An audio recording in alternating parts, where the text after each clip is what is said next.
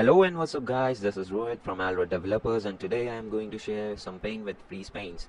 So I was working on something and I had to create a balance sheet for it, obviously in Excel.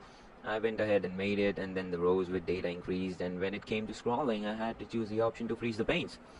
I'm assuming everyone knows what freeze paint in Excel is. If you do not happen to know it yet, you will by the end of this small session.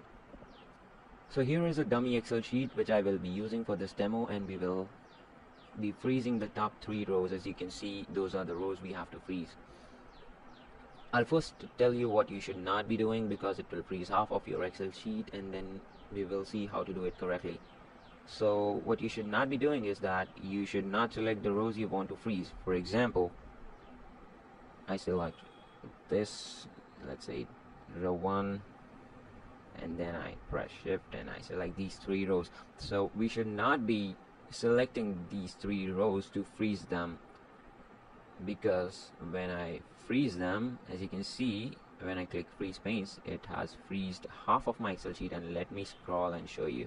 So it has freezed half of my Excel sheet, and that's not how we want it. It has freezed half of the Excel sheet in horizontal and vertical direction.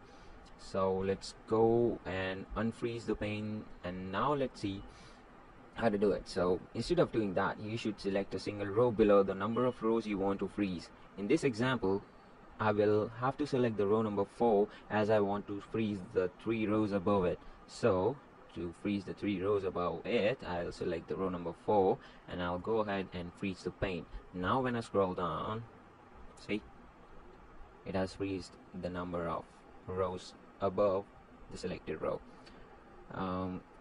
That's it. That's how easy it is, and a simple mistake can make you go mad for over a day or something. So let's go and freeze it. One more thing I wanted to share is, let's say I have scrolled it to a point where only row 2 and 3 is visible, and I have row 4 selected, and now I'm freezing the pane. So what will happen is, you will not be able to see row number 1 no matter what. So row number 1 is now invisible, and you will not be able to see it until you go back and unfreeze the pane, and now it's visible again. Thank you for your time, and I hope this helps you save your time. Thank you so much. Please like, comment and subscribe.